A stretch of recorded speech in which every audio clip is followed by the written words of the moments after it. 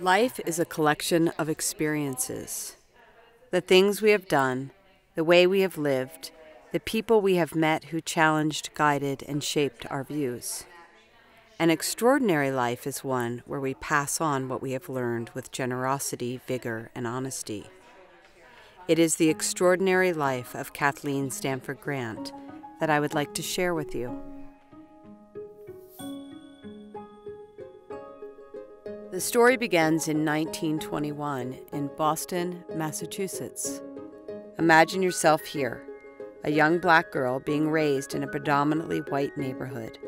Her dream is to become a classical ballet dancer. The reality, in a racially segregated country, is there's no such thing as a black classical dancer. But this is not something a young girl understands.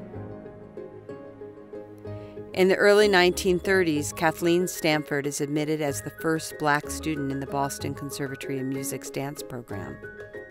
Just one of many firsts that Kathleen goes on to pioneer. Like all young dancers, Kathleen dreams of New York City.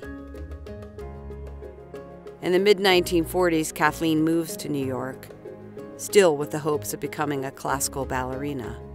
When she arrives in the city, she quickly learns her options are limited, and she takes a job as a chorus girl at the Zanzibar nightclub. The Zanzibar is a place where black performers play to white-only audiences. There are many doors shut to Kathleen's dreams, but that does not stop her.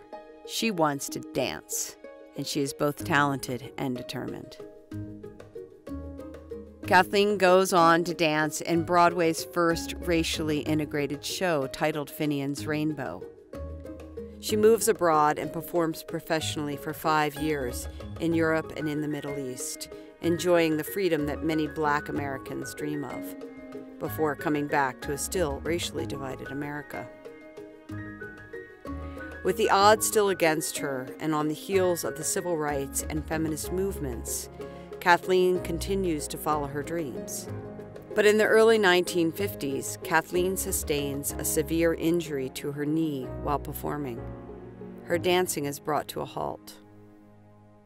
A fellow dancer tells Kathleen to go see a man who will help her with her injury. This friend promises that this man will make her dance again. And in 1953, Kathleen begins her studies with Joseph H. Pilates, a meeting that profoundly shapes her life. Kathleen does dance again, and she continues to study with Mr. Pilates. It's at this time that her career explodes. In 1957, she takes a job assisting Carola Trier in the second Pilates studio to open in New York City. Studious and curious, Kathleen finds in Carola yet another teacher who would go on to inspire her own creativity and healing skills. In 1964, she becomes one of the first students to be certified to teach the work of Joseph H. Pilates. In 1965, she travels to Guinea, West Africa, with activist and performer Henri Belafonte as a cultural consultant on a special project to record, film, and study the music and dances throughout the country. In 1967, she becomes the director of the Clark Center for the Performing Arts in New York City, pioneering access to arts education and performance opportunities for minorities. In 1970, she joins Arthur Mitchell in a one-year grant-funded project to create the first Black American classical ballet company, and Dance Theatre of Harlem was born. In 1971, she is the first Black American to serve on the National Endowment of the Arts panel. In 1972, she is invited to take over the Pilates studio at Henri Bendel's department store. It is here that she begins to develop her unique and inspired techniques for teaching what today we call the Pilates method. In 1983, she is invited to work as assistant choreographer on a Francis Ford Coppola movie titled The Cotton Club. In the late 1980s, Kathy Grant, as she has come to be known in the Pilates industry, moves her studio from Bendel's to New York University's Tisch School of the Arts Dance Department.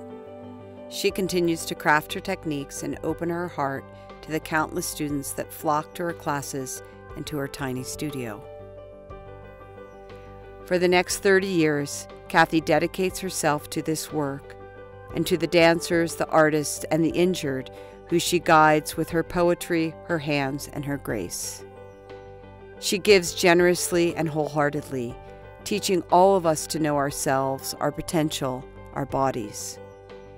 Her work becomes a culmination of an extraordinary life led. It was never predictable to be with Kathy.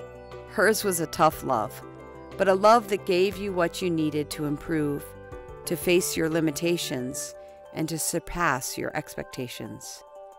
She gave us ourselves. She gave us our freedom.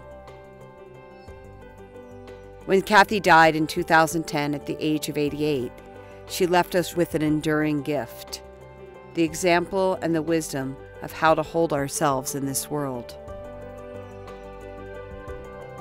I invite you to get to know and be inspired by the extraordinary life and work of my teacher, my friend, my mentor, Kathleen Stanford Grant.